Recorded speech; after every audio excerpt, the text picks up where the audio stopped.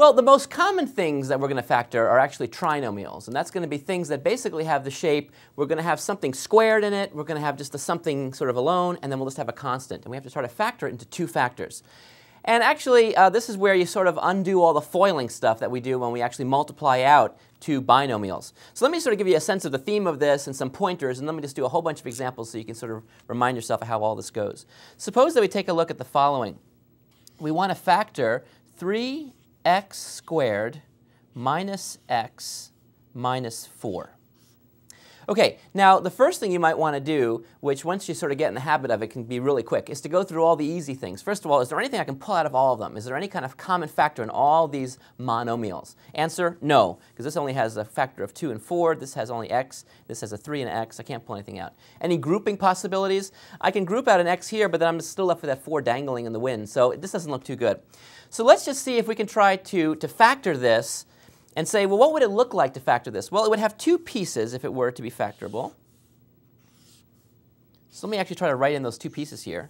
And these are both going to be binomials. They're going to be two pieces to this. And now what are we going to do? I'm going to want those two pieces to have the property that when I FOIL it all out, you know, it's going to equal this. So let's just think through how that's going to play out and the possibilities. Well, the first two terms here, I'd want them to be 3x squared. Now, there are a lot of ways of breaking this up. I could break it up, like, for example, a 3 here and an x squared here. That would work. I could put in a 3x and an x here. I could put in an x and a 3x here, and so forth. I could do a lot of possibilities here. In fact, there's even more exotic ones, but I won't even think about those right now. Let me try some easy one. Actually, putting in a 3 and an x squared here is not a great idea, only because then later on in life when I'm doing the inside stuff and the outside stuff, I'm going to get some x squared somewhere in here. And that actually might not play out too well since this is the only x squared I have. So what I traditionally try to do is to break up the x squared by putting some of the x here and the other part of the x here. So let me put a 3x here and an x here. Now, by the way, I am not giving any kind of warranty or guarantee that this is always going to work. But this is the way most of these things tend to go. So I'm trying to show you a general way of starting to think about it and seeing if it works. If this doesn't work, you'll have to try something else. So don't panic. Okay, anyway, notice this has the pleasant property that when I multiply these two things out, I do get that first term. Okay, but now I've got to get everything else to work out. Now, how am I going to get everything else to work out? Well, let's see. These two terms have to multiply to hopefully give me the minus 4. Now, if you think about that for a second, the product of two numbers here is going to be negative. That tells me that the signs of these numbers have to be opposite. You see that? Because if they're both positive, then that product would be positive. And if they were both negative, that product would be positive. So in fact, what I have to do is have opposite signs. Okay? And it has to be two numbers whose product is 4. Well, there are a lot of possibilities. There's 4 and 1, there's 2 and 2, there's all sorts of possibilities. So what we have to do now is think about which possibility is going to give us everything else. Let's think of the 2 and 2 possibility for a second. Imagine I write in a 2 here and a 2 here. Can you see them in invisible ink? There they are. What would happen? I would get the 4 over here, but this would give me a 2x, and this would give me a 6x. And the question is there any way to combine a 6x and a 2x and make it into just an x by itself, or a negative x? And if you have a 6x and if you add it to 2x, or if you subtract it from 2x, I'm not going to get it. So that 2 factor doesn't look too good. So it's probably going to be a 1 and a 4 factor. That's the next thing I'm going to try. It may not be, by the way. I want to point out, it may not. This may not be factorable. But if it's going to be factorable in an easy, nice way, then probably we're going to have a 1 and a 4 thing. But I've got to consider all the possible signs. For example, 1 minus 4, minus 1, 4, and then putting the 4 here maybe. 4 minus 1, and then minus 4, 1. Okay, a lot of things to check, and let me show you how I would actually check those things. So let me write the problem back here. This problem is 3x squared minus x minus 4. And let me write down all those cases I have to consider for that bottom thing, because here's where we are right now. We have this. We know it's going to look something like that, and now what I want to do is figure out what's going to go in these holes. Well, what are the possibilities? Well, I could put in a plus 1, but then I have to put a minus 4 here. I could put a minus 1 and then put a 4 here. I could put a 4 here and a minus 1 here. These are positive. and then I could put in a minus 4, and then a plus 1 here. And those are all the 4 possibilities of putting the 2 different signs in different places. You see, they're all different possibilities. We know the 2, 2 thing can't happen because I can't get that middle term. And now what I'm going to do is just sort of go by trial and error and see which one of these actually might give us the answer. Maybe none of them will, but let's try. So the first one, if I do this, how would that look? Well, let's see. The first terms give me the first term here. The inside term gives me a plus x. The outside term gives me a minus 12x. So that combines to give a minus 11x. So already I can stop the game. I know that's not right. So let's move on. What about here? Well, in this case, the first 2 terms, of course, are good. The inside term, I get a minus x. The outside term, now I get a plus 12x. That gives me a plus 11x. Hold the presses. We're done. Doesn't work. Let's go there. This might not be factorable, folks. Who knows? Here, what I see is the first term is OK. Then I have a 4x, and then I have a minus 3x. So a 4x minus 3x is actually plus x. So close. Do you see it? It's still plus, and I need minus. So even though I don't want to, I have to throw it away and hope for the best down here. Let's see what happens here. Here I see a 3x squared. Here I see a minus 4x. Here I see a plus 3x, and a minus 4x plus 3x is a minus x. And the last 2 terms give me the minus 4. This is actually a correct factorization. Great. So in fact, this is the way that one can think about trying to factor a trinomial into 2 binomials. There's 2 terms in each of these things. And the idea is to break up that term with the squared in it in a reasonable way, and then try to fiddle with the constant term, thinking about the signs, and seeing how the signs would play out to make this thing work, and then trying the possible cases. Now, this is quite an exorbitant way of doing this. In reality, you might actually be able to try them pretty quickly once you get into the hang of it. OK, let's try another example together and practice a couple more of these. So let's consider the following. 6y squared minus 48y minus 120. OK, a lot of big numbers there, at least big for me. And so I'm getting a little bit nervous about this. But notice something. Hey, wait a minute. I can factor something out of all of these terms. And that would actually make my work a lot easier. Now, what can I factor out? Well, I can factor out a 6 from here. I can factor out a 6 from here. Can I factor a 6 from here out? Well, let's see. I can certainly factor out a 2. Can I factor out a 3, 8, 9, 10, 11, 12? Yes, I should be able to factor out a 6 from here. So let me first of all pull out the greatest common factor. See how I'm trying to do that to save myself some effort? If I pull out this, a 6 from here, I think I'm left with just an 8. And if I pull out a 6 from here, I think I'm just left with 20. OK, now we're talking my language, because this is something I can actually deal with. So let's see, and this equals. And let's see what this equals. So I keep that 6 in front, though. And now I'm going to hope that this may be factored into 2 pieces. The y squared, I'm going to put a y and a y here. And now what about the last term? Well, see, the last term is negative, so I know I'm going to have opposite signs. But notice that since these are the exact same things, y and y, remember before it was 3x and x, since these are the same, it doesn't make a difference how I put them down. I just have to make sure they're opposite. So I'll put, let's say, plus here and minus here.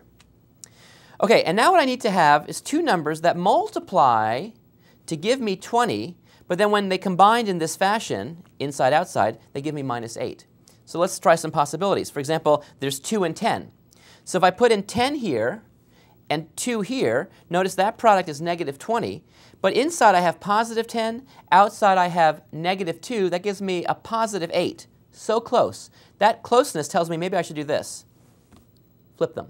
So let's actually put the 2 here and the 10 here.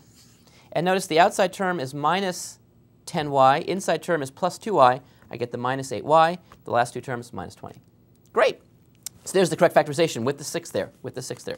Let's try a little more exotic one. How about this? 5r to the 4th minus 7r squared s minus 6s squared.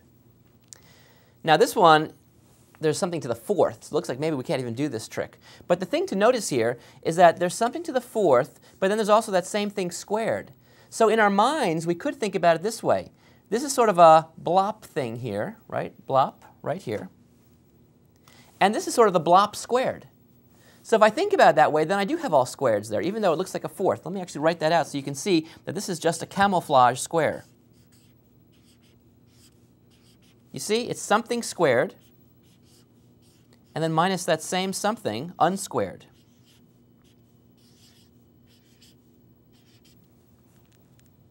You see, so this is just now something. Let's just treat it as one big variable, one big blob, and let's try to factor. Any common factors here? I don't see any, so I'm going to hope this can factor.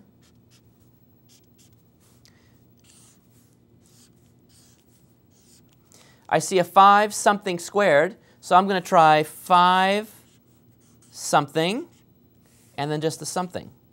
Notice that the something is whatever is in here. You see how I just brought that down? Because the product is 5 something squared. So 5 r squared squared. 5 r squared squared. So that's the r to the fourth. Okay, I see a negative sign again, so that means I'm going to switch signs. But now I've got to be careful where to put the signs because these aren't the same. So it could be plus minus, or it could be minus plus. I don't know, but at the end of the day, these terms have to give me this, minus 6s squared. So I hope that I should have an s here at least. And now I've got to figure out factors of 6 that combined with this 5, it's now getting pretty complicated, to give me this minus 7. Well, how should that play out? Well, let's see. Some factors for 6 would be, for example, 3 and 2. There's also 6 and 1. So we could try 6 and 1 here, and then 3 and 2 here, and so forth. Let's see what happens if we put in, let's say, the 2 here and a 3 here. So visualize a 2 right here and a 3 right here. In fact, maybe I have some of these things. Hold on, let me just check here. In my plethora of tricks, I might have a 3 and a 2. I've got a 5, but not very useful. And do I have a 3? I've got a little teeny 3. Oh, look at this, a little teeny 3. And let's see, oh, I've got a little teeny 2. Okay, well, just for fun, let's just do that. So let's visualize a little teeny, because we're not sure. See, if you're uncertain, write small. No, that's actually false. If you're uncertain, write big. That was just a joke. Okay, suppose we put this in here. Now, remember we have to put in opposite signs. So if I put in a plus here, let's say, and a minus here, let's see what happens. The end of the day, we do get the minus 6s squared, so that looks good. Now, what's the inside term? Remember, we have a plus here now and a minus here. This would be a plus 2sr squared. And then here I have a minus 15sr squared. Minus 15 plus 2 does not equal minus 7. So that doesn't look too good. Let's try to reverse these roles. So I still have the plus sign here. I'll only write in the plus sign for you. The minus here. Let's see what happens here. Here I have a 3sr squared, and here I have a minus 10sr squared. So minus 10sr squared plus 3sr squared is, yeah, minus 7sr squared. So this is great. So in fact, this is the right factorization. I can take off these little pathetic 3s and 2s and replace them by their larger font counterpart. And now I've actually factored this correctly. And a great thing to do, by the way, a really great thing to do is to check your answer. Let's quickly check really fast. This times this, foiling, is 5r to the fourth. Perfect. The inside term gives me a plus 3r squared s. The outside term gives me a minus 10r squared s. They combine to give minus 7r squared s. The last times the last is a minus 6s squared, as we'd hope. So in fact, this is factored correctly. Neat. Now, let me just say one last thing about this. And that is, let's look at something that's a lot easier than this. Let's look at the following. How about x squared minus 5x plus 6. And I want to factor this real fast because I want to now show you what you do when there's a positive sign here. When there's a positive sign here, everything is the same, except you can actually say a little bit more. The x squared I'm going to break up as x and x. But now I know there's a positive sign, but there's two possibilities. Because they can either, both these numbers can either both be positive, in which case their product is positive, or they can both be negative. But here's a great little device to help you. I can actually tell you what the answer is by looking at this next term here. Because see, the terms have to combine to give this value, right? They have to add up to give this value. Well, if they were both positive here, if I have a positive thing plus a positive thing, I can't make it negative. So in fact, if I see a positive here, then I know the signs will have to be the same, and that sign will actually be whatever's here. So since this is a negative, I know these are the same, and they're both negative. It's a great trick. If this were a positive here, by the way, then I would know these are both be positive. So if you see a positive out here, that means same sign over here, and the sign will be whatever this is. If you see a negative, you've got to look at all the possible cases of plus and minus, and you don't know what's going on, no matter what this is. And here, I can put in a 2 and a 3 very quickly, and you'll see that happily I have an x squared minus 2x minus 3x is minus 5x, and minus 2 times minus 3 is happily a plus 6. This factors. So when this is positive, you know the signs will be the same, and that same sign will equal whatever that sign this is. When they're negative, you're going to have staggering signs, and they can go any which way you can.